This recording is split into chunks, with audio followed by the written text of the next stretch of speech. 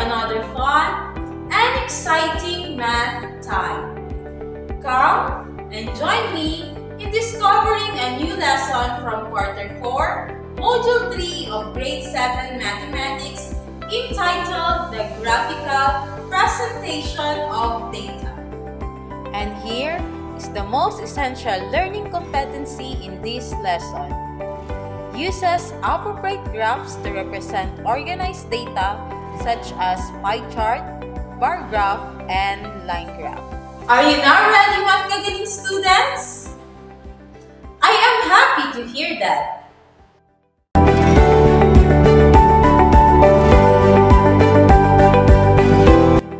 Do you know the idiomatic expression, a picture is worth 1,000 words? According to the idiom.com, a picture conveys information more effectively than words, and using graphics can convey ideas more effectively than a large number of words. In statistics, data are collected and organized. As data are generally in large volume, they need to be put in a compact and presentable form. This lesson deals with the presentation of data precisely so that the large volume of data collected could be made usable readily and are easily understood. Now sit back, relax, and enjoy. First type of presenting data is a pie chart. A pie chart or a pie graph is represented by a circle divided into slices or sectors of various sizes. It shows the relationships among parts as well as the relationship of a part to a whole. The data are presented in percentage form and represented in the pie chart by an equivalent fractional part or sector of a whole. Let us try to do this example. The table shows how Tyra spends each part of her budget. Let us construct a graph to visually display this data. To construct a pie chart, we will divide the circle according to the percentage given by each sector. 40% for food, 20% goes to clothing, 25% for the utilities, for entertainment we have 10%, and lastly for the savings 5%.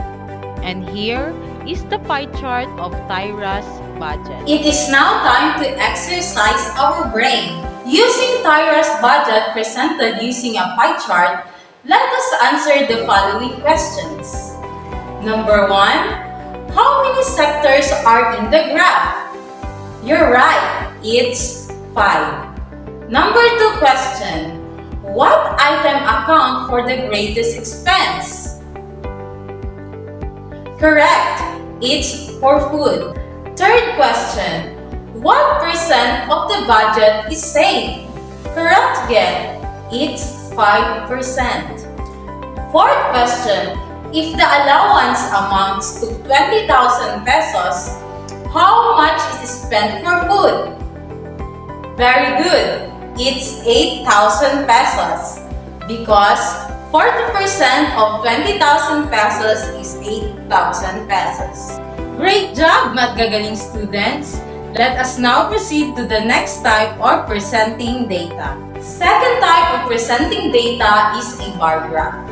A bar graph is a graph which uses horizontal or vertical bars to represent data.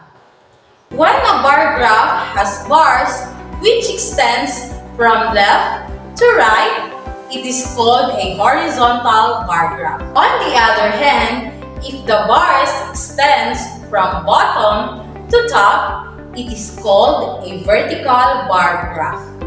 A bar graph is used to compare data. Let us try to do this example. A survey of students' favorite after-school activities was conducted at a school. The table shows the results of the survey. To construct a bar graph using the given data, first, draw two lines perpendicular to each other, intersecting at 0. Along the horizontal axis, choose the uniform width of bars and uniform gap between the bars and write the names of the data items whose values are to be marked. We have students' favorite afternoon school activities such as play sports, do household chores, earn money, chat online, and lastly, watch TV. Along the vertical axis, choose a suitable scale in order to determine the heights of the bars for the given values. We can use the scale 0, 10, 20, 30, 40, 50, and 60 to determine the height of the bars. Lastly, draw the bars according to the given data. For play sports, we have 39, do household chores, 56, earn money, 44, chat online, 35, and lastly, watch TV, 26. It is now time to exercise our brain. Let us answer the following question. Number 1 question, which afternoon school activity do students like most? Correct! Most of the students do household chores.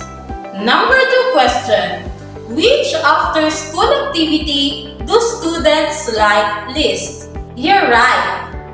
List of the students watch TV. Third question, how many students like to earn money? Correct! There are 44 students who like to earn money. Last question, list the categories in the graph from greatest to least. Very good. Number 1 is do household chores. Number 2 is earn money. Number 3, play sports. 4th is chat online. And lastly is watch TV. Very good, Math Gagaling student. Let us now proceed to the next type of presenting data. Third type of presenting data is a line graph. A line graph is used to show changes in data over a period of time. Data like changes in temperature, income, and population can be represented by a line graph. Let us now try this example. Let us construct a line graph using the following data. To construct a line graph using the following data, first, draw two lines perpendicular to each other intersecting at 0. Next, mark points at equal intervals along x-axis and write the names of the data items whose values are to be marked. We have day 1, day 2, 3, 4, 5, and 6. Step 3, along the y-axis, choose an appropriate scale considering the given values. We have 0, 2, 4, 6, 8, 10, 12, 14, 16, 18, and 20. Next, we need to plot the points. For day 1, we have 18 degrees Celsius, day 2, 16 degrees Celsius, day 3, 16 degrees Celsius, day 4, 15 degrees Celsius, day 5, 13 degrees Celsius, and day 6, 12 degrees Celsius. Lastly, we need to join each point with the successive points using a ruler. And here is the line graph of the daily temperatures for Baguio City. Using the line graph, let us answer the following questions. Number 1, what is the line graph all about? Correct. It's about the temperature in Baguio City. Number 2 question. What was the lowest temperature recorded? Very good. It's 12 degrees Celsius. What was the highest temperature recorded? Very good. It's 18 degrees Celsius. Last question. Did the temperature increase or decrease over time? Based on the graph, the temperature decreased. Great job, Magagaling students! Let us now proceed in comparing graphs.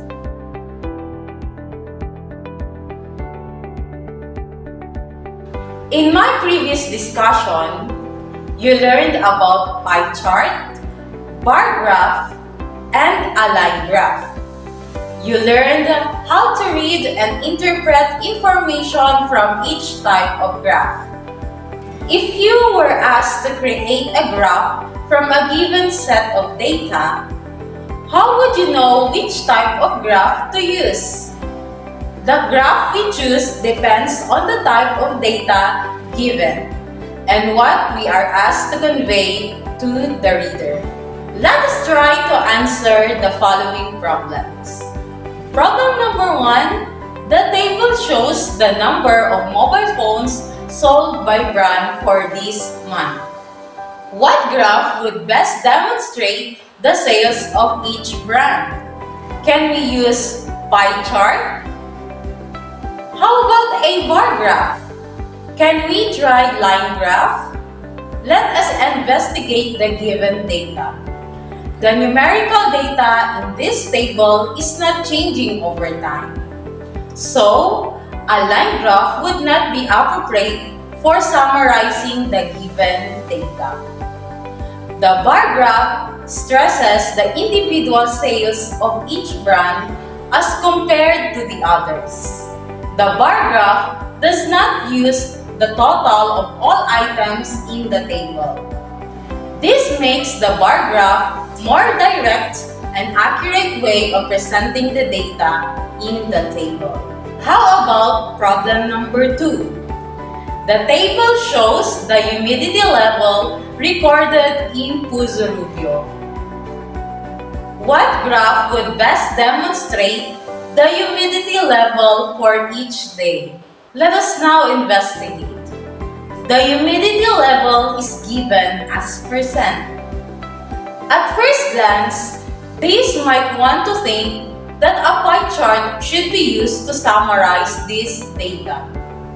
However, the data in the table does not any parts in relation to a whole. Thus, a pie chart is not the right choice. The data in this table is changing over time.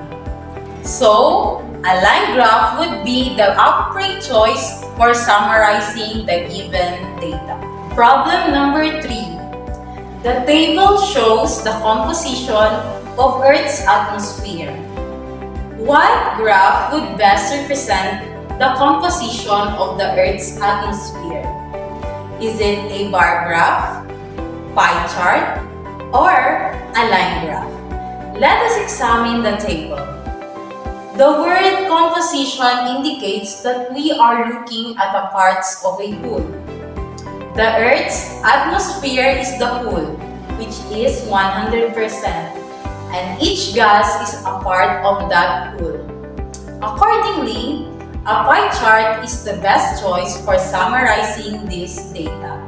It looks like you have learned a lot today. Let us try to put into practice what you have learned. Kindly bring out your pen and paper and answer the task.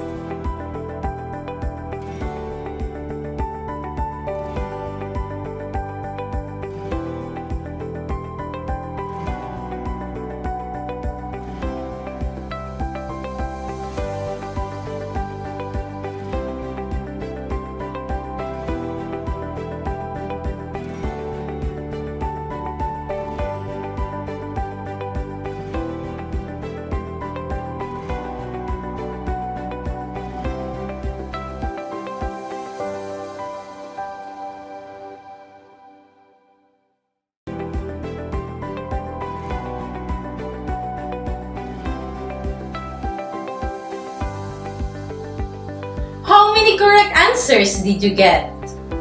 Your score will tell you if you need to practice more or move to the next level.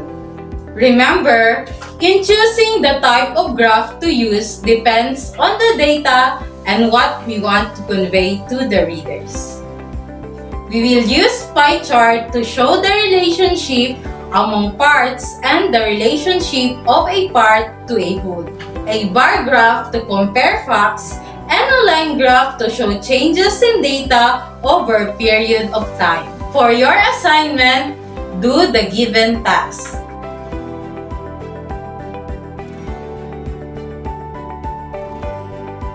I hope you have learned a lot from our lesson today. Always stay healthy and keep safe. Goodbye!